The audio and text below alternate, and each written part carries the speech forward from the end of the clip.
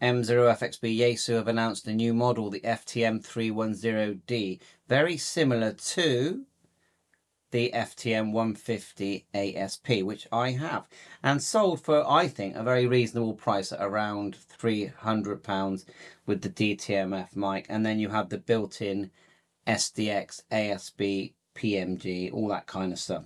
But I think what they've done here is added the C4FM function as well. So you still get PMG, AESS, Super, DX, ASP, but you will be able to use C4FM as well. So I just saw this on Facebook, to be honest, and I'm completely happy with the FTM150 that I use. So what do you think about these? Because YAESU have done this quite a few times when they bring out very similar models, tweak them, and then release them.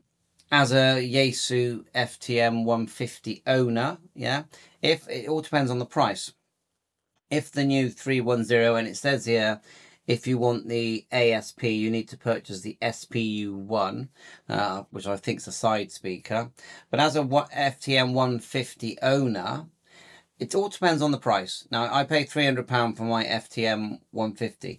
If they've now brought this out and it's the same price, then I'm like, okay, well, I would have rather got the C4FM model. Why not? I may as well get more functionality to my radios.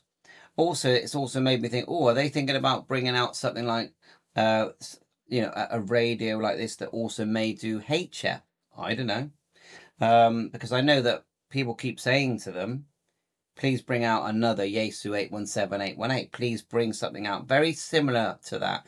We don't need the waterfall, the band scope, and all the fancy things. We just want a new version of that radio with, I would say, definitely with a larger screen. For example, if this did all the HF bands and was reasonably priced, and I'm talking £500-600, and still had that nice form factor where you can put it into a case, because that's the key thing here. We still want to put it into a case and hang it from the side of our shoulder. I think that was a very appealing thing. And the antenna as well with the 817, the antenna front and back, that was a biggie that I think everyone wants and still wants. But otherwise, you know, there's the FTM 150. We've now got the 310, and I'm not really sure how I feel about it, but it will be a good product. It will work well, and it will, I'm sure you can change the screen to orange, blue, and there'll be a module that you can put in to get Bluetooth. Thanks for watching M0FXB. Always first to give you the new news, of course. Bye for now.